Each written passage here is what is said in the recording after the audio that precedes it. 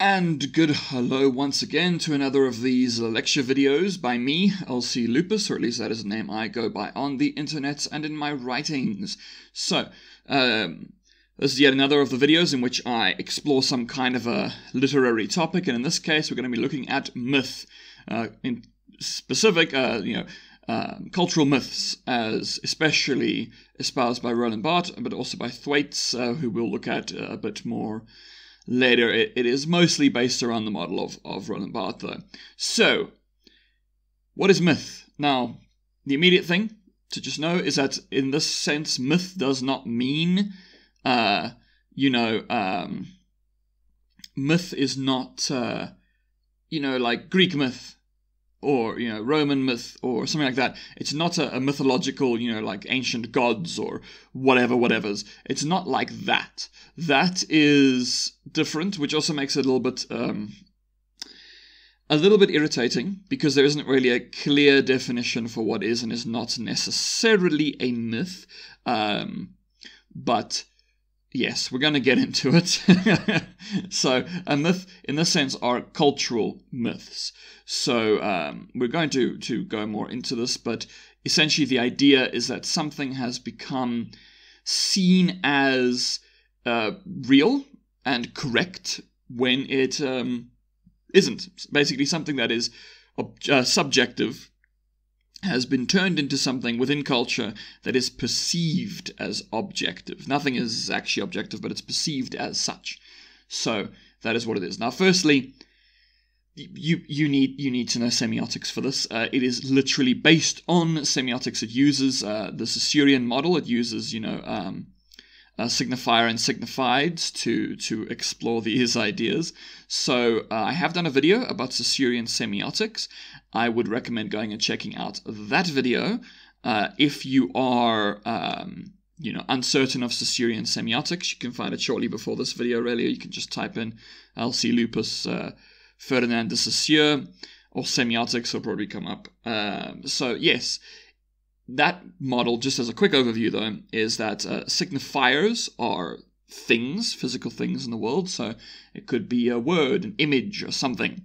And the signified is what it means, basically, in very, very simple terms. And together they make up what's called a sign. A sign is a combination of a signifier and a signified. I'm going to be using these terms quite, casually, so that's why you need to know these terms. It's quite, important to know these terms and how they can, how they are used here to create myth. So, basically, the idea is that a sign, remember, a sign is something that is culturally determined, right? It doesn't actually have intrinsic meaning. It is arbitrary.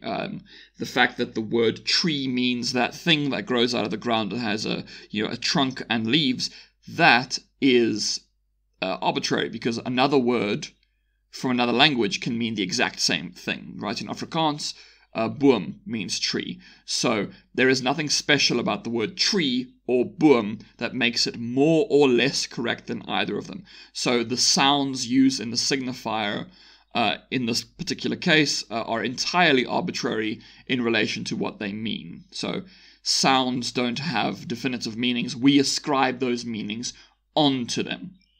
However, in society, signs become naturalized. Basically, we see them as something just as that is natural, that's just part of the world. So a good example is traffic lights, right? Traffic lights, red, yellow, and green. Red means stop. Yellow or orange or amber, whatever, means slow down or stop, or it also means, like, if you're right about to get to the light, you kind of drive on, because stopping would actually be quite dangerous at that point. But it basically means, caution, slow down, whatever. And then green means go. However, we've just sort of now become naturalized with those. If you were to change the colors, you would really, really mess with people, because we've just become naturalized to those ideas, those colors. Those particular colors mean those particular things in that particular context. And so changing it, like imagine if they put out a notice saying, from now on, red light is going to mean go, and green is going to mean stop.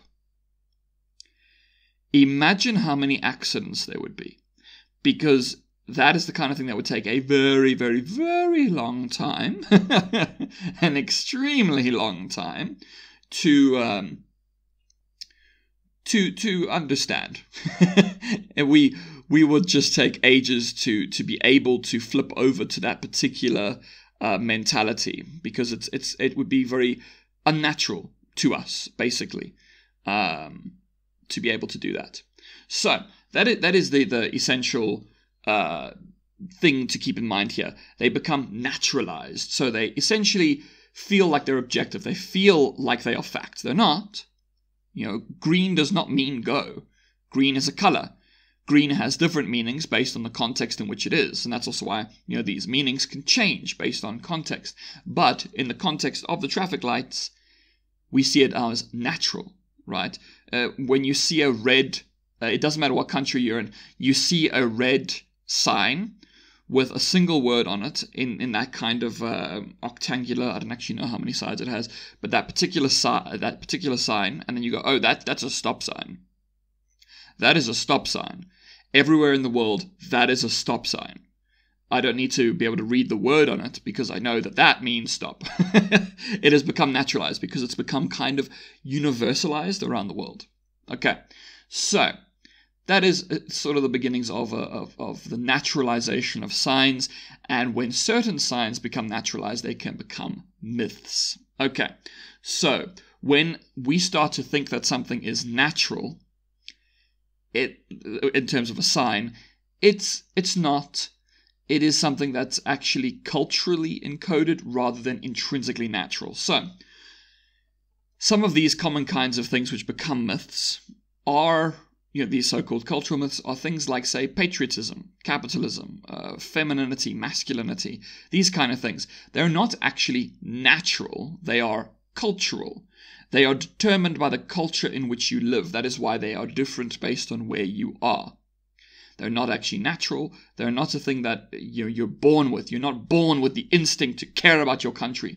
You care about your country, or not necessarily care about your country, but you have a sense of immense pride in your country, basically because you're brainwashed from birth to believe that your country is special and unique. And every other country also believes that it is special and unique. And when everyone is special and unique, is anyone really special and unique? But anyway, so this idea of sort of it being culturally coded becomes a kind of cultural semiotics. So it's sort of part of a broader cultural studies in general, understanding why we believe the things that we believe based on sort of cultural signs and cultural ideas, beliefs, myths, etc. Now, these myths can be reinforced through linguistic and non-linguistic means, which means it's a bit of a departure from Saussure's basic model, which is very linguistic in nature. This can incorporate non-linguistic things, so images and things like that. It does not have to actually be linguistic. It can be, basically, it doesn't have to be based on language. It can be based on something that is not a language. So, that could work in its own sense. Okay, so, cool. Great. So now, what happens when we want to interrogate these things, now these kinds of things become naturalized, right? When you live in a certain country, I use the word brainwash, which I suppose is quite a strong term, but it is also true. You could also use indoctrinated into a patriotic belief. Now, we think of these things as natural, right? We're like, but it's natural to be patriotic about your country, to think other countries are worse than yours, with no real evidence to support that. We might want to question and understand where these sorts of ideas come from. And that is what myth-making, in the terms of Roland Barthes, that's where this comes into play. We have to start going, well, where do these myths come from, and how can we interrogate them? Now, myths are present within very physical things. You can find them within textbooks in schools. You can find them in posters. You can find them in images. You can find them in books. You can find them all over the place, and they are reinforced through various means. Now, in the sort of second half of this video, we are going to actually interrogate a specific text that reinforces a certain myth, which should be super interesting, I'm sure, because it's the kind of thing that you might need to do if you're doing this on a university level. So, remember, just like all semiotics, these cultural signs are still arbitrary. They're not dictatorial. So basically, just because something seems a certain way does not mean that it is necessarily true. We have just kind of been led to believe that it is true. We've had this reinforced on us and told that this is the way it is. This is the way it's supposed to be. Blah, blah, blah, blah, blah. Right? When it's not necessarily the case. Okay. So, something to also keep in mind is that certain people will try to act as if these cultural myths are real, that they are objective, that they'll be like, no, it's not arbitrary, it is real. There is a correct masculinity, there is a correct femininity, there is a correct patriotism, there is a correct, etc., etc. There isn't. It's entirely cultural, it's not objective, it's not natural. We have just been led to believe that it is natural. This happens very easily. When something is just commonly part of your life, you think it is natural. So let's take, for instance, wearing clothes. Very, very simple. Wearing clothes. Your entire life, in all likelihood, there are some cultures that aren't like this, but in all likelihood, you've been raised to believe that you have to wear clothes. And you've been told that this is natural. It is natural to wear clothes. When you just think about it for a few seconds, human beings are a type of animal. Animals don't naturally wear clothes. We have justifications for it. For instance, in the Christian faith, there is justification in Genesis for wearing clothes. Like, that is how early on, it's in the first few chapters of the Bible, that the justification for wearing clothing is reinforced. It's because we ate from the tree of the knowledge of good and evil, and we realized we were naked, and we were ashamed of that, and so we started wearing clothing, basically, which is sad. But, that's the thing. It comes from this idea of shame, and that we're supposed to have shame about the naked body, when the naked body shouldn't be something that you're ashamed of. The human body is a beautiful thing, so why are you ashamed of it? But, that's its own conversation. So, when we want to learn about these things, about myths, we analyze various things. As I said, you could look at books or whatever. Now, a really, really good thing to look at is adverts. That's what we're going to look at. But you can look at kind of popular culture in general. Popular culture is what reinforces these ideas in our minds, right, in the present day. So, yeah, that is what we are going to look at, right? And now something that's also very important is that it is interdisciplinary, right? And there's going to be a video later about interdisciplinary stuff. But it is good to be interdisciplinary, to be able to understand cultural myths. You can't, this is part of like literary theory, but it's a way of understanding the world itself, right? By looking at literary texts, which can mean all sorts of things. Like, for instance, adverts are a kind of literary text. It's presenting some kind of a narrative to you. It's presenting some kind of an idea to you. And so it is a kind of literature. However, to understand it, you also need to sort of know about human psychology and sociology and culture and all sorts of things. So you sort of do need to know these things to be able to understand myth. So the more widely read you are, the more things you know, the better you'll be able to understand and identify cultural myths. That is very important in this particular case. Okay.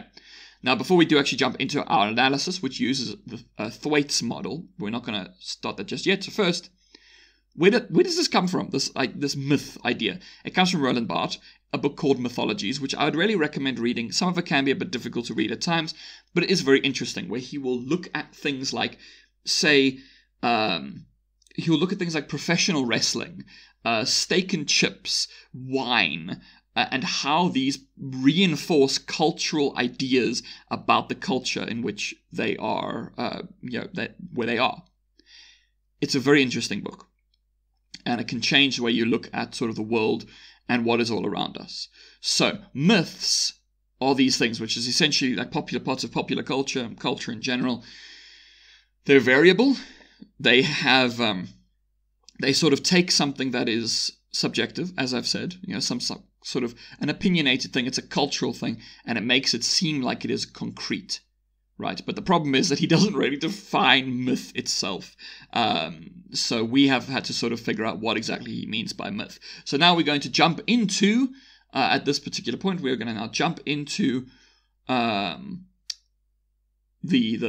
actual analysis using Thwaites' model. So Thwaites basically took the ideas that that Barthes was speaking about, and he made it into actually like a 5-point system that would be more easily understood by people who want to, learn about this kind of stuff, to make it a bit easier. So in this particular case, I'm going to be looking at a particular example of myth that is expressed within a McDonald's advert. It's quite a famous and often mocked McDonald's advert, but I think it's a very, very good one for identifying the myth of meat consumption and its connections to basically misogyny.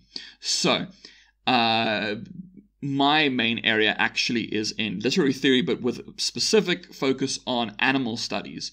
So this is why I probably chose this, because I have a bias. Now, let's look at this particular advert. Now, it has a couple of things here. You can see it's got some text at the top, the bottom. It's got a burger in the middle, and it's got like a satin bedspread on which it is set. So, it says here, stop staring at me like I'm some piece of meat. But of course, it is a piece of meat. And at the bottom there, it says in much smaller things, it says, you can look, but you can't touch. Okay, you can touch, but can you handle me? Check out my dimensions. Does it say oil? All beef. Sorry, I have really bad eyes. 2 all beef patties and juicy all over. Are you Mac enough? And that's in bold. And then there's the McDonald's logo next to it. So, the Thwaites model has a couple things. Step 1, identify the signifiers. Step 2, identify the potential signifieds for those signifiers.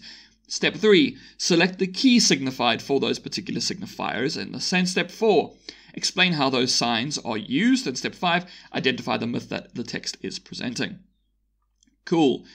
So you can see now why I said you need to kind of know the Saussurean semiotic model, because it's very much Ferdinand de Saussure's model, like it straight, completely. So let's identify the signifiers. Well, there's some language here. There's the top and the bottom. They'll stop staring at me like I'm some piece of meat, which is a signifier.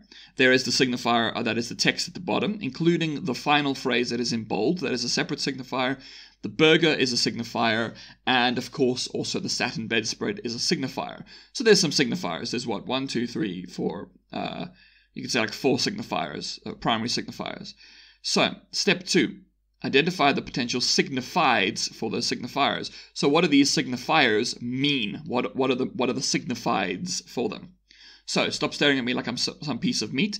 This is a common expression that is used especially by women to have this image of you are being, a woman is being objectified and treated like a piece of meat.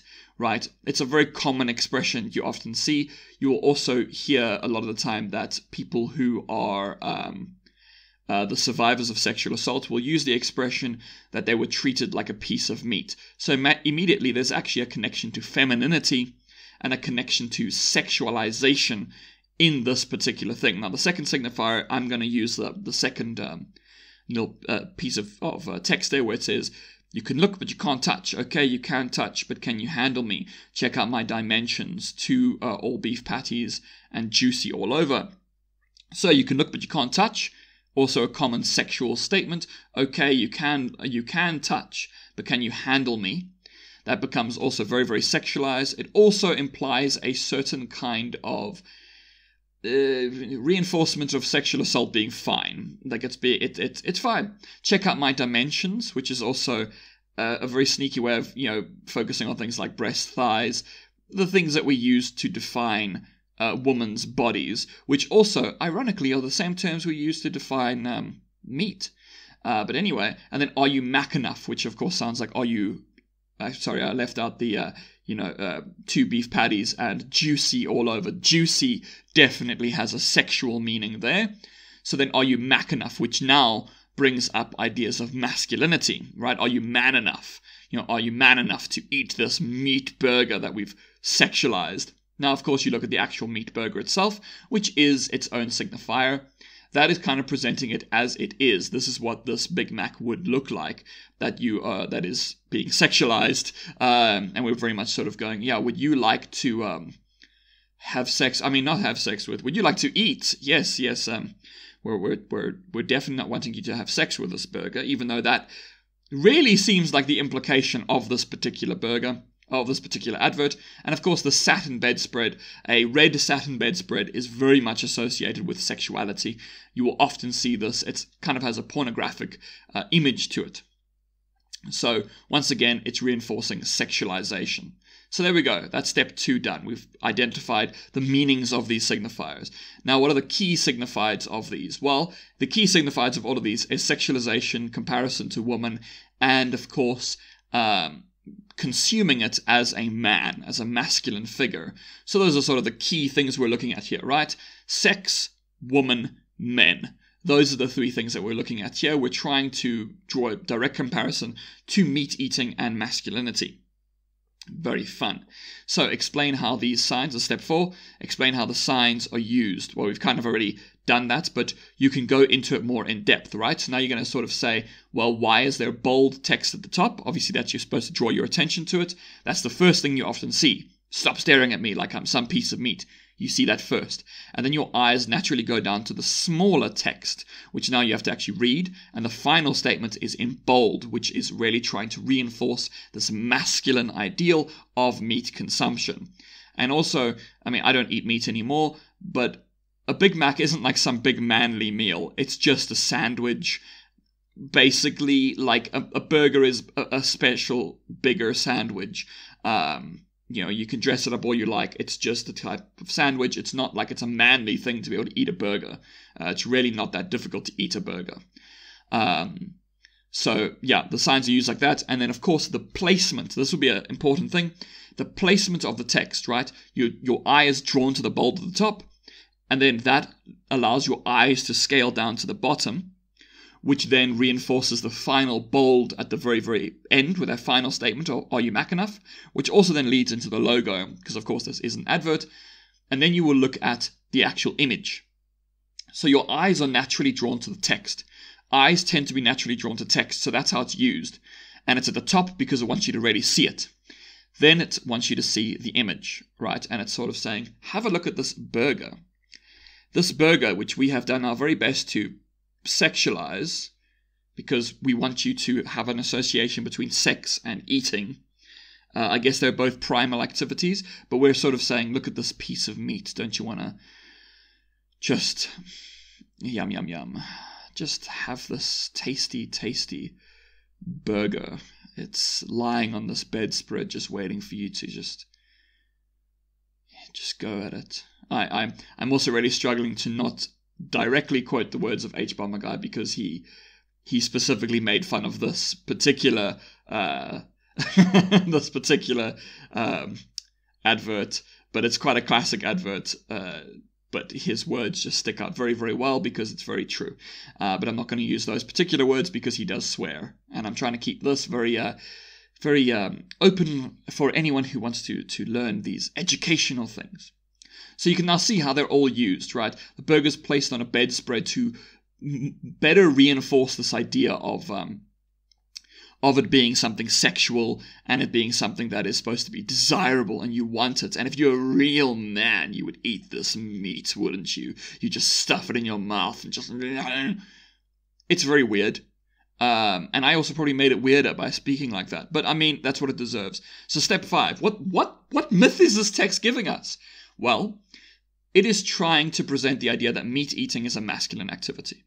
And it's trying to reinforce that meat eating is also something good and also strong. You're strong for wanting to eat meat. You're a big manly man, aren't you? And as you know, big manly men, you know what they like? They like woman. Oh yeah.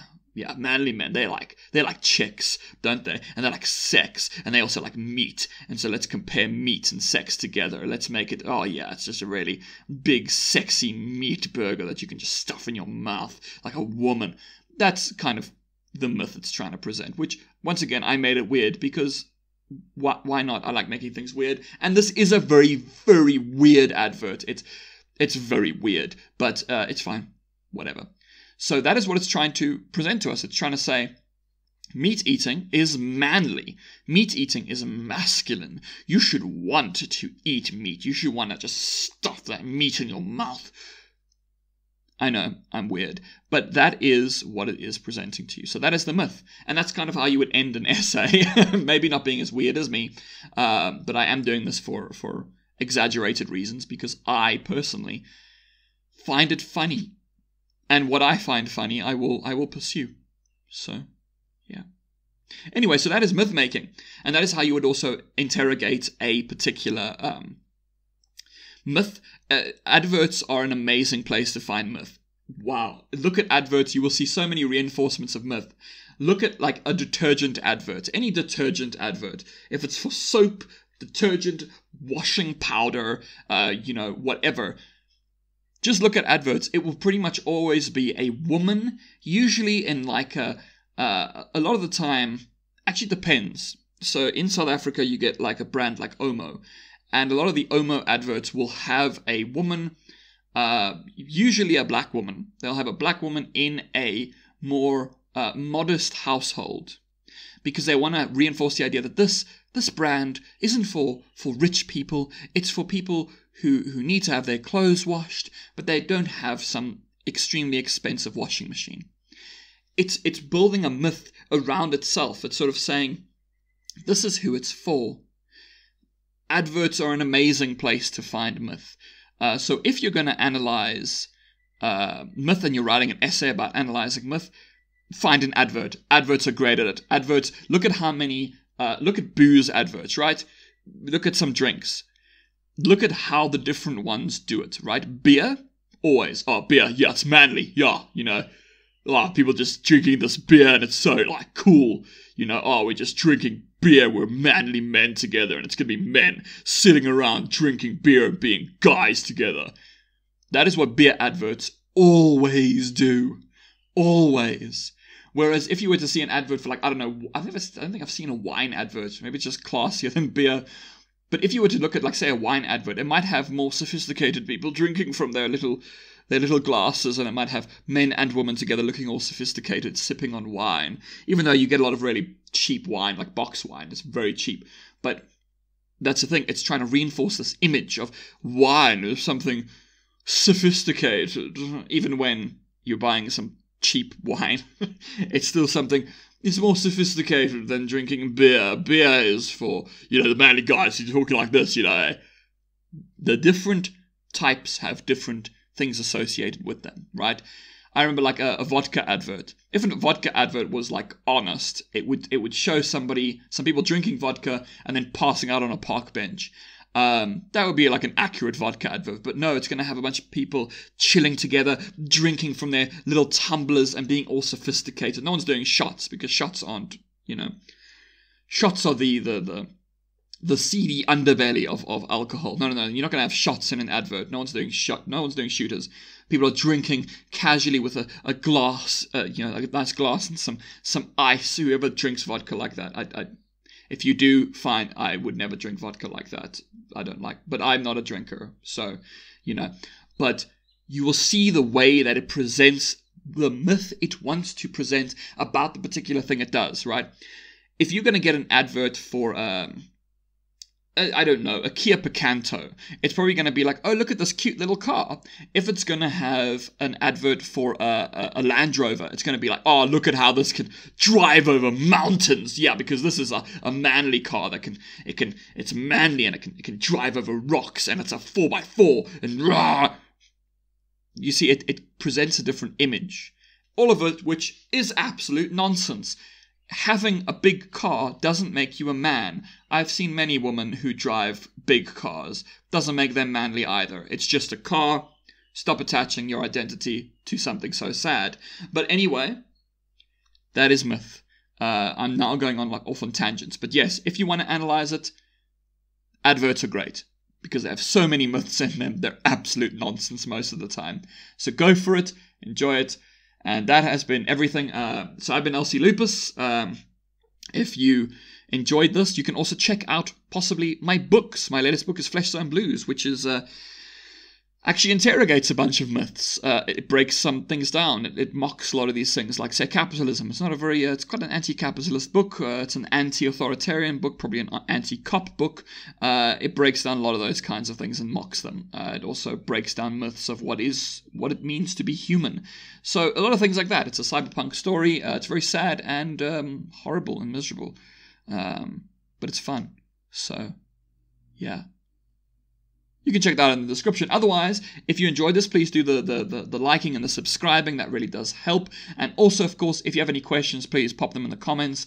Those can really, because I can often further explain things in the comments. Or if you have a literary concept, literature is my main area, so maybe don't ask me about physics. I'm afraid I don't know. I'm very, very dumb when it comes to physics and maths and other things. But if you have literary concepts that you'd like explored, please, you can put them in the comments, and if I know them, I might even make a video about them if it's like a bigger topic. So yeah, you can do that. Inform me of such things. And otherwise, hope you have a great day, week, and month ahead. So, goodbye.